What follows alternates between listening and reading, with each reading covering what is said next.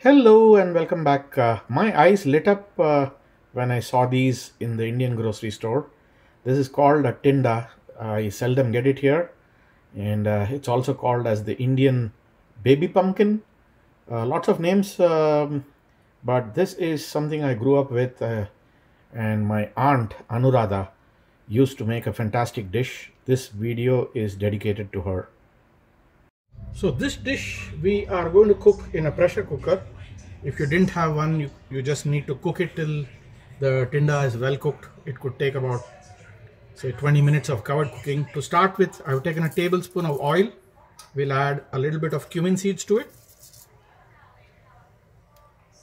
We'll add one large chopped onions to this. There we go.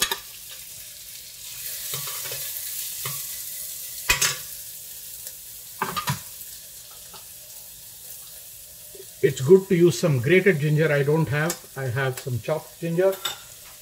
Sorry, that's garlic, not ginger. And I'm going to grate some ginger to this. There we go. And we'll cook this onion till it's translucent.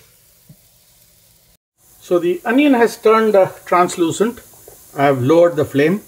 I'm going to add a little bit of turmeric powder. That's about quarter teaspoon. We'll add 1 teaspoon of cumin powder. We'll add 1 teaspoon of coriander powder. There we go. And we'll add 1 teaspoon of garam masala. And lastly, this gets its unique taste because of sambar powder. I have with me 777 brand sambar powder. That's what I use. I'm going to add just 1.5 teaspoon of it. That's the only one that's also going to make it chili hot or spicy. We will just give this a stir.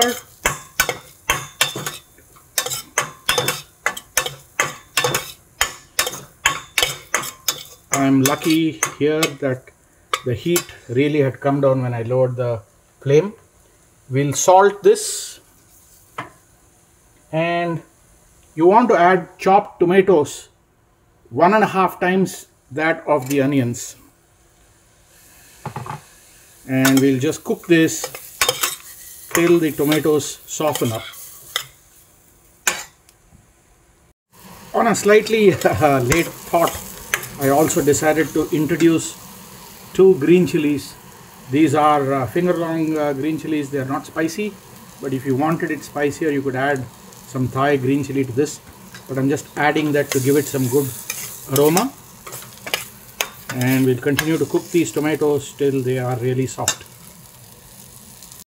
So the tomatoes are beautifully softened. What we'll do here is add a cup of hot water so that we don't drop the boiling point of this dish.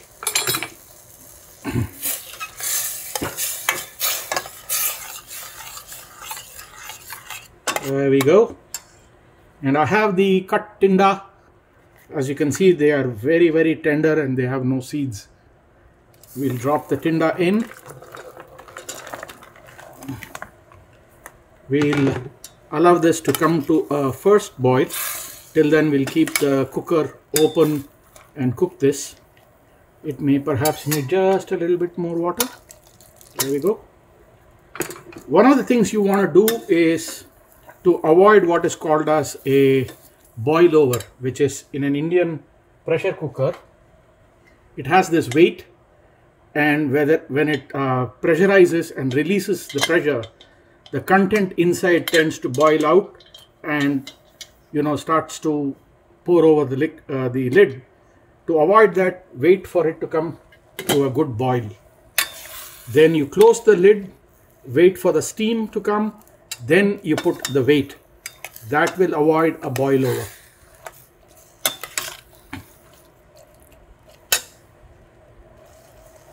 So this has begun to boil nicely.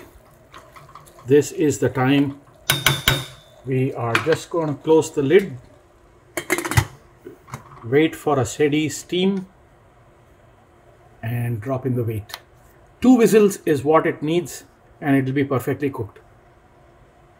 And 2 whistles later, you can see that the cooker top is pretty clean.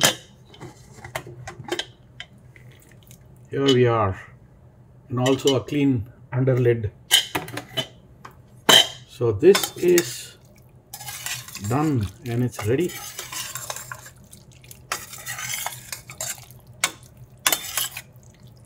There we go.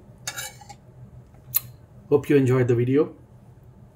You can make this with virtually any kind of vegetable, like even potatoes or any kind of gourd.